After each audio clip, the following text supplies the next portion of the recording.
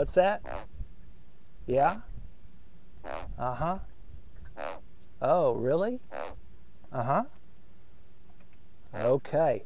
Hey, this is Chad Ferguson with LearnToCatchCatfish.com. This is this week's Catfishing Quick Tip. People always ask me, Chad, what's that noise that catfish make whenever I catch them? You can hear this dude right here. He's talking to me. When I pulled him in, he said, hey man, put me back in the water. I need to go visit my family. Catfish have a little bone right here on their side, and there's a little deal inside of there. It's just almost like a ratchet, and when they try to move these fins back and forth, that ratchet moves back and forth and makes that noise. It's called strider.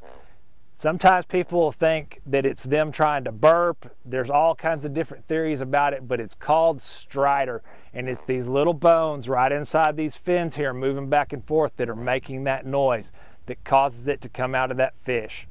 And, oh, yeah, stop the video. Oh, you're hungry? Okay.